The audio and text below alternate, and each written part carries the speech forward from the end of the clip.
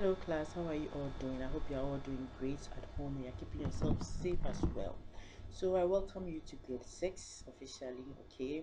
We have to start something on our curriculum so that when we come back to school, we will not lag behind, okay?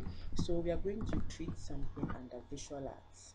As usual, you know, creative art is made up of visual arts and what performing arts. But we are going to start our topic today on visual arts and thinking and exploring ideas. Okay, we are going to learn about a visual artist called Meshach Asari. Okay, so I'm going to give you a brief introduction of some of the visual artists that we'll be studying about whilst we are in grade 6. Okay, so today we are going to learn a brief history of Meshach Asari, learn about the inspirations and themes of his artworks, and learn about the contributions of his artworks to development in art. Okay, so let's quickly move to our first slide and then start our lesson. Great class, so let's begin our lesson. So we are going to talk about art and some of the visual artists in Ghana and abroad. Okay, so art can represent the ways in which people view their personal identity. Contemporary international visual artists. So when we say contemporary international visual artist, it means contemporary artists simply means art of today. People who do art that links to things that are happening around us today, okay, not in the past. Okay, so contemporary international visual artists based in Ghana or abroad use their artistic traditions and experiences to comment on identity, society, and the world at large. So they use art to talk about either their identity or the identity of a group of people. Your identity simply means where you belong to. Okay, so let's say your school ID card makes somebody know that you are a student of Silicon Valley International. Okay, so they use art to express some of these things either based on their identity. Let's say the artist is the Ghanaian, he will use art to express some of the things that identifies us as Ghanaians to the world. And even in our society, let's say for instance we are in the political season, they can use art to talk about politics and the nature of politics in Ghana. Okay, and let's say worldwide, like this coronavirus that has hit the whole world, they can use art to express themselves just for others to know what is going on about the coronavirus. Okay, so that's what mostly artists do. They use the art to express themselves about either identity, society, or the world. Okay, anything that is happening around these particular things, they express themselves with art. Okay, so art can also be a record of human experience and differences in style among different artists, which can be associated with specific reason, intent, or motivation, like I explained earlier. Okay, so they use art to express themselves in a lot of ways, okay, according to how they want to, the style they want to go. Okay, so according and every artist and how he or she expresses himself artistically. Okay, so there are many international visual artists who have been recognized internationally because of their great works. Okay, so an artist, your works must be great and they must be unique. That's how they will be identified by other people and it can go international. Okay, so some of these visual artists are Meshach Asari. As I said earlier, we are going to learn about him today. Zingaru Leonardo, Michelino Picasso, El Anatu, Karawalka, sorry, Ibrahim Mahama, Rebecca Horn, and many others. So we are going to learn about most of these people while we are in grade 6. But today we are going to talk about Meshach Asari and his artworks in this lesson. Okay, so let's move to our first slide and then look at the brief history of Meshach Asari. Okay, great class, so let's look at the brief history of Meshach Asari.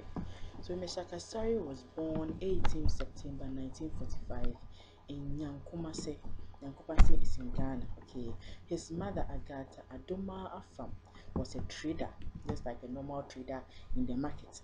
And his father Joseph K. Asari was an accountant, just like a normal accountant that we all know. Okay, he studied fine arts at the College of Art at the University of Science and Technology in Kumasi and became a teacher. Okay, so he became a teacher like I'm teaching you right now. Okay, and through that he got this inspiration to become an author. So he was then asked to illustrate children's book written by a friend.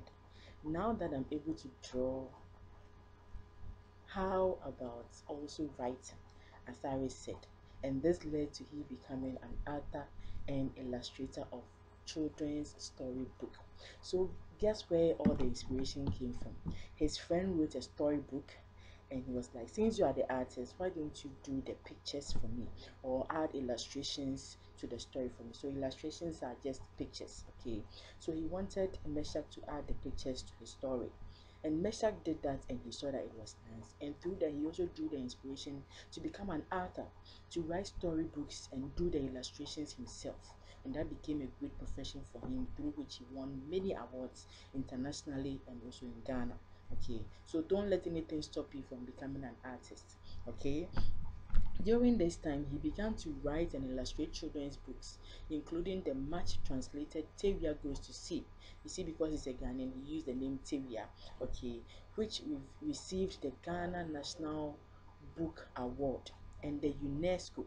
Okay, UNESCO simply means United Nations Educational, Scientific, and Cultural Organization. So the UNESCO gave him a citation which read Best Picture Book from Africa. Imagine you're an artist and then you win this award from UNESCO.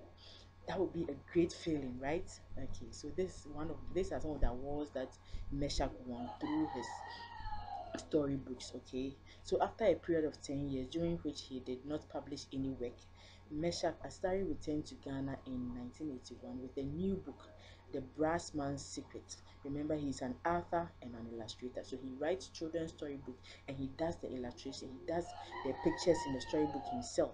Okay, so he came out with this other storybook called The Brass Man's Secret, okay, which he did the writing and the drawings in it, which was translated into many languages because it was a very nice story, and it's won the Norma Award. A Norma Award is one of the major awards organized in Africa. Okay, so imagine he getting this award as well in 1982. So it was the best book published in Africa in the preceding year. So he won the award many times. Okay, so this is a little history about Meshach Asari. Let's move to the next slide and continue. So let's continue with the history of Meshach Asari. Many further successes followed. You remember the awards that he got in our previous slide. In 1984, Asari's Cat in Search of a Friend, that's also another storybook that he wrote, okay, won the Austrian National Prize and the Babe Golden Plaque at the Bratislava Biennale, okay, in 1995. So these are all international awards that he got out of writing and illustrating his own storybooks for children. Okay, so you can become a great story writer, but you can also do your own illustrations in your storybook. And guess what? It can go international. It can be a great person, more greater than Meshach Asari was. Okay, okay, so he also had his master's degree in social anthropology at the University of London School of Oriental and African Studies. Okay, so he continued with the art, and since 1993, he was based in London while frequently traveling throughout Africa, looking to experience as many African cultures as possible so as to represent them in his works. So, since he's an author, he traveled to many African countries just to study their culture and their way of life so that he can get inspiration to write more storybooks, to be able to publish them, okay, and be able to also illustrate them for others to buy and for him to continue to be one of the greatest artists. Okay, so his book Susu Score was the winner of the 1999 UNESCO First Prize for Children's and Young People's Literature in the Service of Tolerance. Okay, so you can see that he won a lot of awards based on the books he wrote, okay, and how inspirational and how influential his books also were in the lives of those who read it. Okay, so you can become a great story writer and also be an illustrator as well. Make sure your books make great impact in the lives of those who would read it. Okay, so let's go to the next slide and find out some of the titles of his artworks and some of the pictures that he used. Okay, all right. So just as Meshach was a great author, he had great titles to his books. Okay, like Tevia Goes to Sea. When you hear Tavia goes to sea, it's simply telling you about the beach side or the fishermen in Ghana, okay, and about a little boy who went to sea with his uncle for the first time. Okay, so most of the inspirations was about the culture and the lifestyle of people around him within Africa, within Ghana. Okay, most of his titles were based on those inspirations and the things that he got from the lifestyle of the people. So let's look at some inspirations and themes of Meshach's artworks. Okay, so the title of the book Teria Goes to Sea was inspired by the fishing activities on the beaches of Accra. On these beaches, he admired the tough, simple, hard-working Ga fishermen. So he spent enough time with them just to study them. Okay, like I explained earlier, just to get the title or the inspiration to write his books. He had to go to this fishermen at the beach and then study their way of life, study how they go to the sea to fish, and he was able to come up with a story. Teria Goes to Sea. Okay, so let's go to the next one. The canoe story is also about the transformation of a giant tree from the Ashanti forest into a much loved fishing canoe in Accra.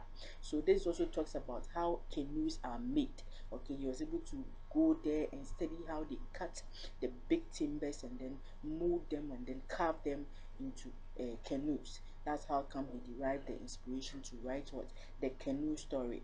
Okay, so that's most of the time how he gets his inspiration. He goes to the field, goes and find out how the actual thing is done, and through that he is able to give a good account through the stories that he writes. Also, the book Outside Accra does an outside exit. The story was inspired by how Accra radiates all directions through what used to be discrete towns, villages, and settlements that are now interconnected by growth.